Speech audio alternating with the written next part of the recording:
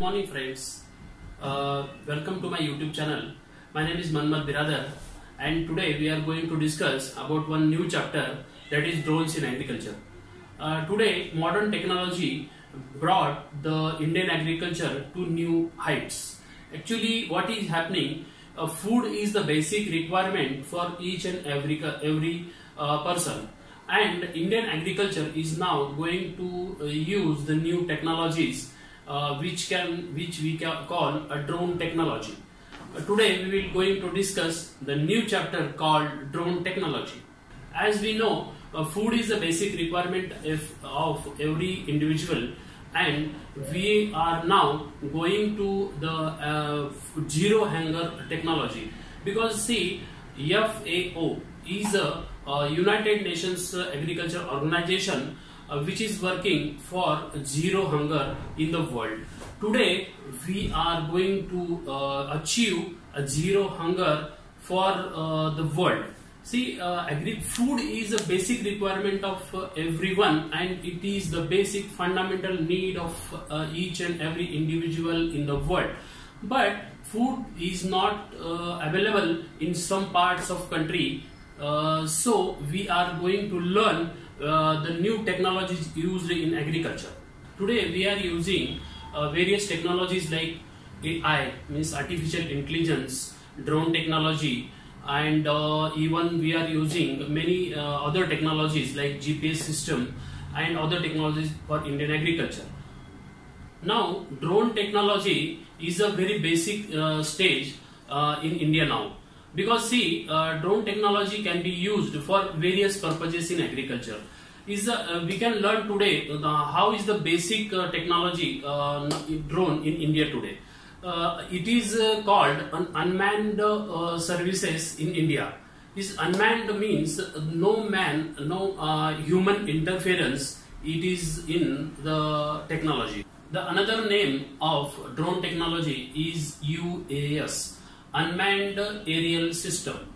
It is a system which is without human interference, hence it is called UAS. The drone technology can be used by many small farmers, medium farmers, and large farmers, because drone is useful for all of the farmers. Because drone, the pictures can be taken by drones, and the imagery system can be used for various systems in for the crop stage. If the crop is having very stress in irrigation, we can judge the system and we can go for the irrigation to the crop. Drones can be used for the employment of the rural youths. One thing we can do, new technology can be used for the employment of the rural area. The new youths who are learning new technologies can be given the drone on rent, and they can earn the money, and hence they can earn their employment also. Agriculture is facing various problems like climate change, and then it is also facing problem of productivity. So drones can be used for the productivity, high productivity, and also it can sustain the agriculture which is not capable for the climate change. Now we will learn the basics of drone technology. The basics are UAV, means unmanned aerial vehicle. It is an unmanned aerial vehicle. Then it is also a UAS, unmanned aerial system. Drone technology needs aircraft, also sensors, the pilot, and the system which is called big data system. The data which is captured by drone is to be stored to the computer, and hence it needs good quality internet services. Maps can be uploaded on the GPS system by a drone, and it can be used for the irrigation system and also the drainage system in the agriculture, so that the elevations can be verified, and accordingly the system can be designed. Challenges are there to use the drone technology today in India. These challenges are, the cost of the drones is higher today. So a common man or a common farmer cannot afford it. This is the one problem. The second is the Regulations Act, which is called UAV, which is a very critical act in Government of India, which cannot be deprived. So the trained pilots not available in India to run the drone, and also the need for farmers is not going to fulfill.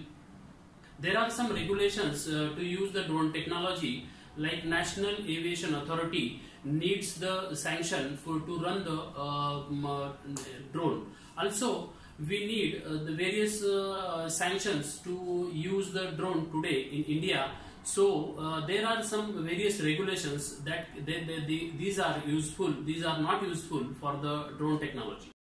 Now we will learn how the drone technology can be developed in India to develop the farmer in India.